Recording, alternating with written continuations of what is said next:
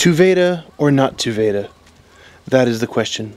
Whether it is better on YouTube to suffer the stress and frustrations of making a daily video, or it is better to just, say, screw it, it's a pain in the ass, and just stick with 2 or 3 a week.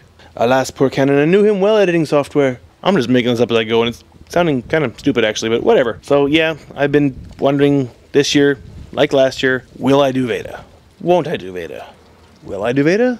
Will I not do VEDA? Well, I guess I'll do VEDA. I have a few ideas of things I want to try. We'll see how it goes. I'm going to try for a video every day in April, but it might just be, what's it called, Vela?